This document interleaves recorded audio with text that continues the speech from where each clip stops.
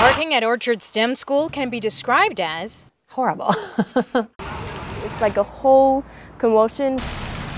And then teachers don't have a parking space. It's becoming a problem just to come to work.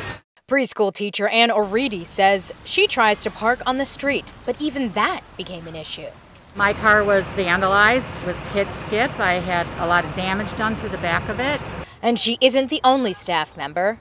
My partner teacher parked there and her car was hit there and the mirror knocked off. So instead of complaining about the parking situation for another year, teachers decided to do something about it by getting the students involved and making this problem a project-based learning project. We surveyed a lot of the staff here, and we found out that not everybody has been getting a parking space. And there are 55 staff members that come on a daily basis. So if 55 staff members come every day and no visitors park, there are 10 spaces that are needed for staff that we don't have spaces for. All right, hold on, we're going outside. Listen carefully. These are called trundle wheels. They are used to measure spaces. Our goal today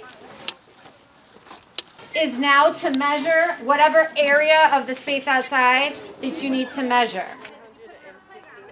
By doing this project-based learning assignment, students in 5th and 8th grades got out of the classroom to learn math.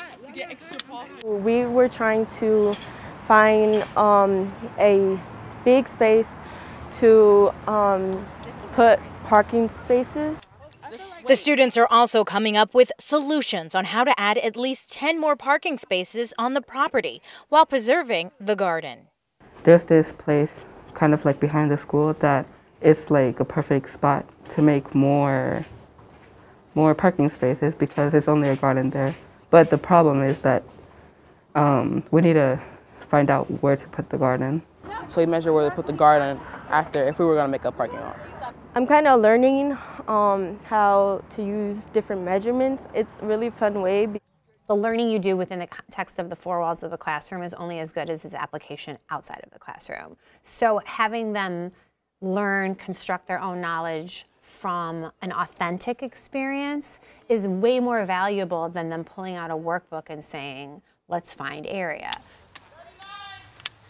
The students are also getting a lesson in civics. I feel like we can make a change somehow.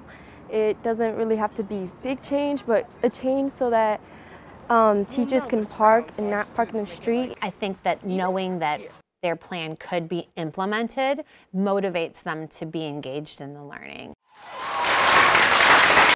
This garden.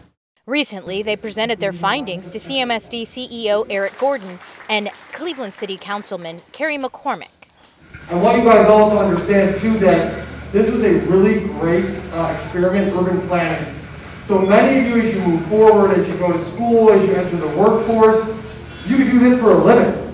And take a look at what would this cost, when could we do it, talk with Councilman McCormack about the permitting of it, and then we will come back to you and we will do our demonstration of learning to tell you how we're going to move forward with your ideas.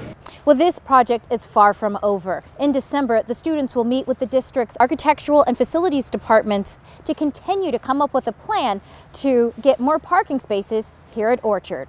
Reporting for the CMSD News Bureau, I'm Darrielle Snipes.